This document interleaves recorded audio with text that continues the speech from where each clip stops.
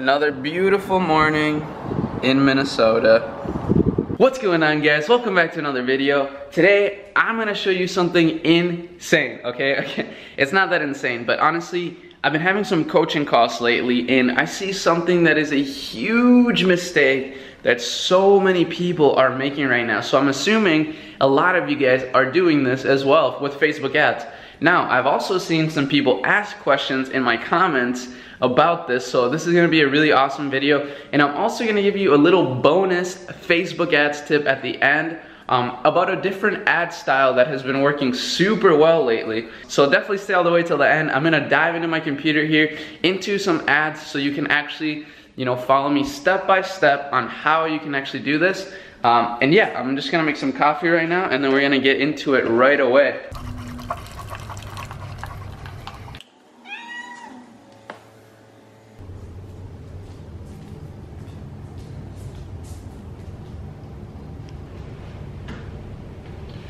Alright, I got my coffee. Guys, I just want to mention real quick before I hop into here that if you do get value, you make sure to hit the subscribe button as hard as you can. Join the family. We're growing super fast. And like I always say, I'm trying to build the best e-commerce community out here on YouTube, in the world, everywhere. So make sure you're a part of it now before we blow up, so just do that. Now I'm going to hop into my computer here and I'm going to use this camera this time because I actually want to try out this new mic so I can show you guys some crisp audio.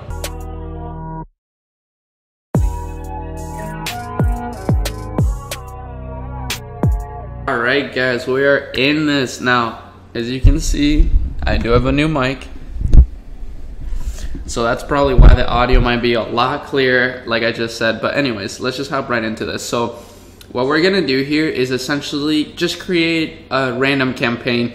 And the thing that happens to a lot of people is that every time they duplicate an ad set, they actually duplicate the ad as well. So that means that now they have two ads of the same product or whatever. And the reason why you don't want to do that is obviously because then you're not gathering all of the social proof into just one post. You're gathering social proof across multiple posts. And the reason why that's bad is obviously because social proof does help, with getting more social proof and also with bringing attention to your post, getting lower cost per purchase through lower CPMs typically, not always, and also simply because then you can retarget based on that post and you don't have to retarget on every single, post that you have. That would just be pretty much impossible unless each one is doing super good or whatever. So I'm going to show you exactly how to fix it, and then at the end I'm going to show you a bonus way that you can actually test some products that I had a coaching call student do this, and this is why I'm showing you this. It's not because this is something I personally do, but he was trying this out and it was working really well. So I'm going to give you an example of how to do that. But let's just start with creating the campaign. Now we're just going to create a campaign for like these cat necklace, like cat jewelry that I found. Okay, so we're just going to do cat jewelry. Now, of course, I'm not saying you should test these products by any means. This is just for example purposes. Of course, if you did want to test these products, totally up to you. But we're going to start conversions, and then we're going to call this WC, of course. And then we'll do cat jewelry. And then the BEP, I'm just making this up. Let's just say it's $15. Pretty decent. It's not too crazy of a profit margin, but it's still pretty good and enough for us to be able to scale effectively. So let's keep going here. Now, what we're gonna do, of course, is we're gonna target, I still like to target worldwide, target the whole world, but I do exclude a lot more countries now. So let me see if I have this list here, save locations.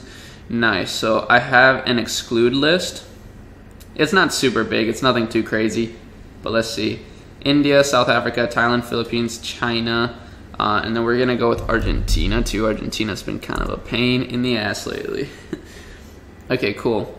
So, oh wait, not South Africa, it's all of Africa. Okay, cool, let's see, let's get rid of that.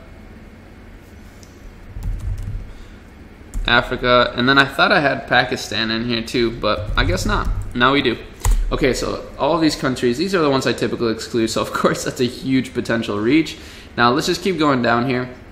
One thing that I've been testing is not including the language, and you know, the reason why is just mainly because sometimes I feel like the more things you tell Facebook to, like, the more you narrow down your search, the more you're limiting Facebook. But of course, that's not necessarily true. In fact, I am going to put English as a language. I was just mentioning that I was testing it out, and it has worked, but I don't think there's a huge difference between adding it and not adding it. So I'm just going to add it because that's what I used to do, and that's what works still. And then for the detailed targeting, we're going to think of a cat interest. So we're just going to type cats, but we're not going to target a super broad cat interest. We're going to type something a little more narrow. So let's see. Cat lovers, big cat. Simon cat, black cat. Okay, so let's go with this, well, not the grumpy cat, because that's more of a meme. We'll go with cat food, because I mean, everybody who likes cat food on here is likely to have a cat, and that's still a pretty decent sized audience. So then we're gonna narrow it down by engaged shoppers, as I always do. You know, 13 million, perfect. That's pretty much what I want. Now, not always, obviously, audience size cats, it's one of those things that's a little irrelevant. You don't need to have a huge audience size. You don't need to have a super small audience size. Whatever, just think of the interest, okay? Think if the interest makes sense, you should definitely test it. Now, I will say, most of my best audiences have been in the 1 million to 10 million range, but I don't think there's a particular reason because for that. I think it just happens to be that way, because I've also had other ad sets do particularly well that are a lot bigger, and then some that are a lot smaller that have also done really well. So it's pretty subjective. You really just have to test, and that's why people say that, to test, because it's 100% true. Now, we're only going to do Facebook feed and Instagram feed, of course. That's typically the only ones I do. I've also been testing Marketplace a little bit, but for some reason, wait, what is this? Why doesn't it let me do Marketplace even though it's a WC campaign? Whatever, it's not a big deal. I've been testing it lately. I don't think it's extremely crucial. Oh yeah, we're gonna optimize here for purchase. By the way, yeah, this is just a random ad account that I have. I have a lot of ad accounts, so it hasn't had a pixel fire, so that's why it's like that color. And then we're gonna keep going down. So we got the placement done. We got this. Everything's fine. We're gonna do $5 a day, of course. I typically like to start at $5 a day, sometimes 10, or sometimes 3, but most of the time it's 5. And then for the conversion window, we're just gonna leave it 7-day click or 1-day view. The reason why is because you just want to let Facebook optimize for you. You don't want it to, because let's just say, for example, everybody's doing 1-day click nowadays. So guess what? When you do 1-day click, there's a lot more competition and there's a lot more people that might outbid you. And you got to remember, Facebook is an auction system, so that doesn't benefit you in terms of cost. So this is why I like to leave it like this, because once I find a winning ad set, then I might do some micro testing with lower budget ad sets and kind of distribute everything.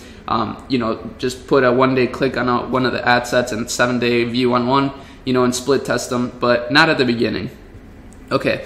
So let's keep going here, and this is what I want. This is the bonus tip. So I'm going to show you the bonus tip first, and then I'm going to show you how you can fix this issue of like over duplicating your ad sets or whatever.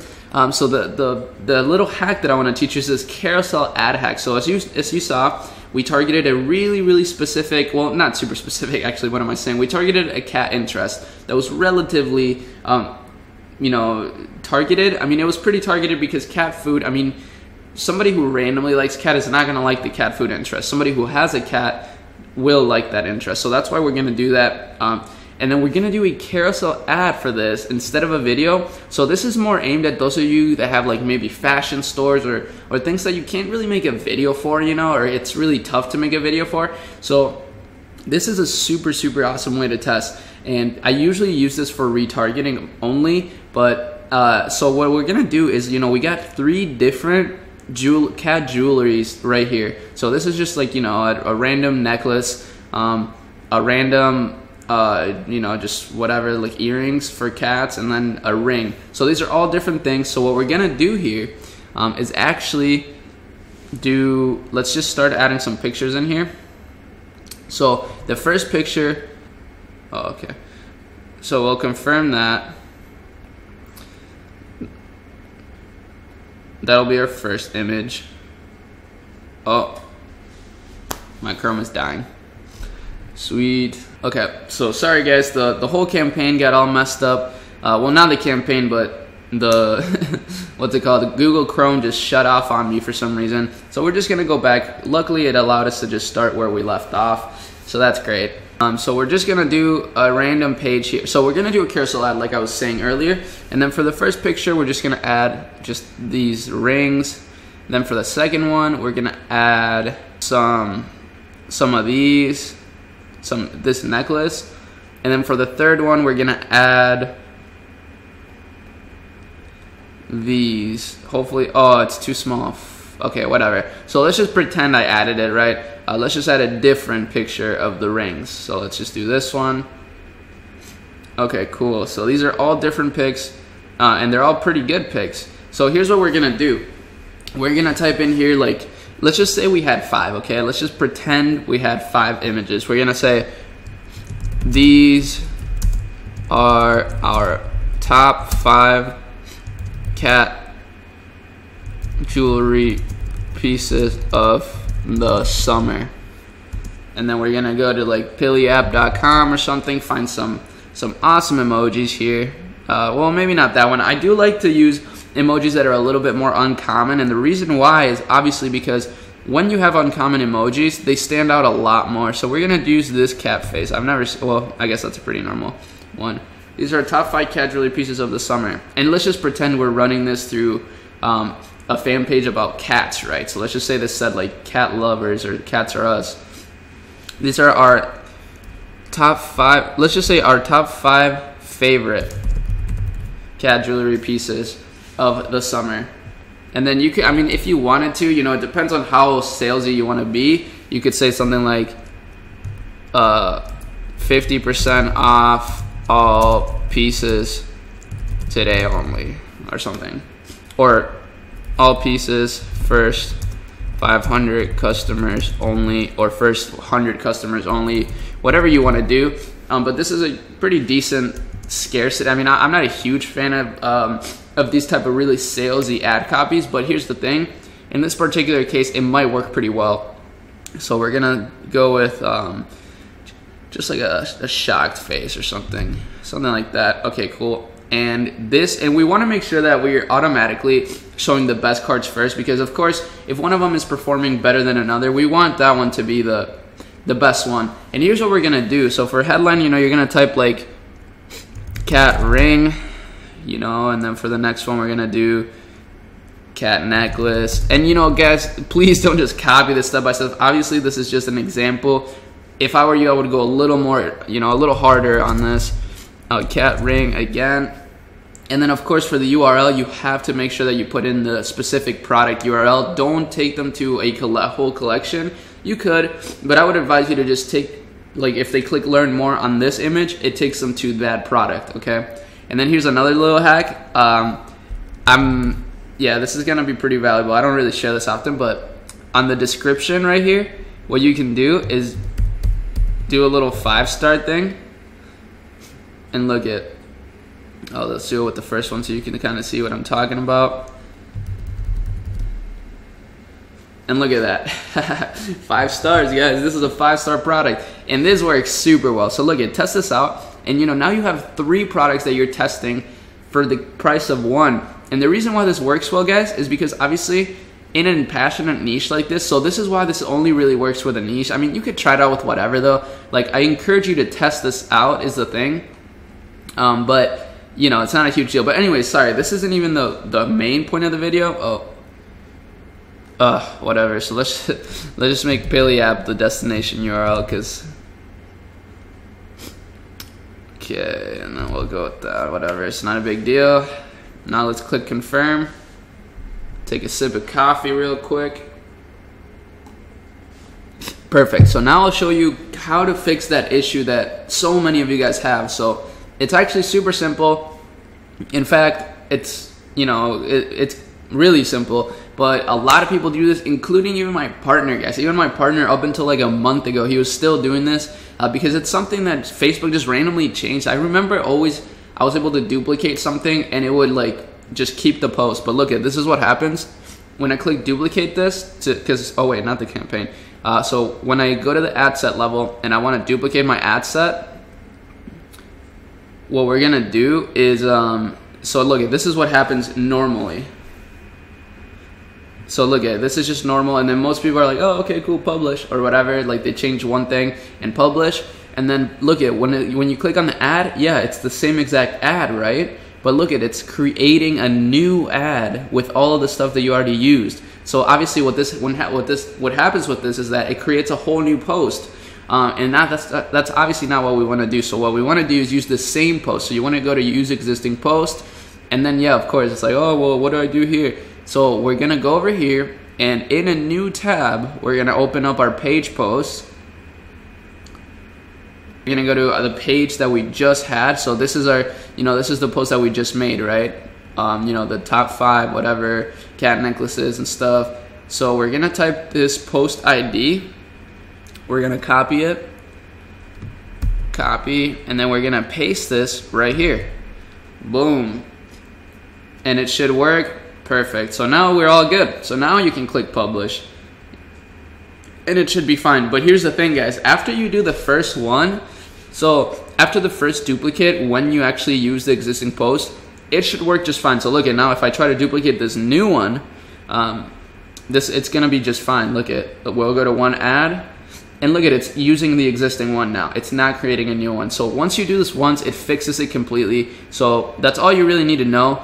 And that's a huge thing that is really affecting the way that the success of your ads. Because guys, social proof, even though I don't like to always run PPE ads right away for a product, sometimes if the product is really hot, I do run PPE ads alongside of it to keep boosting the social proof and engagement overall. So that's a really smart thing to do, but I don't like doing that at the beginning all the time, just because it can be a waste of time, in my opinion, okay? Like some people test differently, guys, so just know that. But with me, I like to do it once I find ad sets that are really profitable. Then I take those to a PPE ad to boost the engagement. But engagement and social proof, obviously it works, guys. There's no debating that. I'm not, arguing about that. But of course, if you're doing if you do 10 ad sets and in each ad sets you're doing a different ad accidentally, then you have 10 different posts that you're gathering up social proof for. So that's definitely a bad thing. You want to gather up all of those ad sets into one post, right? Or if you're split testing a post, then do that. But obviously that's totally different. So guys, that's pretty much it for this one. Alright guys, so hopefully you got a lot out of this video. I know that this was pretty lengthy, so if you're at the end, you're the real MVP. But anyways, this is a huge issue that I saw a lot. So make sure if you're having this issue, you go implement this tip, and make sure you use that bonus tip too to test a new kind of ad. Now of course guys, if you did get value, make sure you join the family and subscribe to the channel. We're growing the best e-commerce community in this whole entire space. So you want to make sure that you join now before everyone else does, because they will eventually, guys. Trust me. Now that's it for this video, guys. I have daily videos coming up, so make sure you check up on this every day. Turn on those notifications, and that's pretty much it. I'll see you in tomorrow's video. Peace out.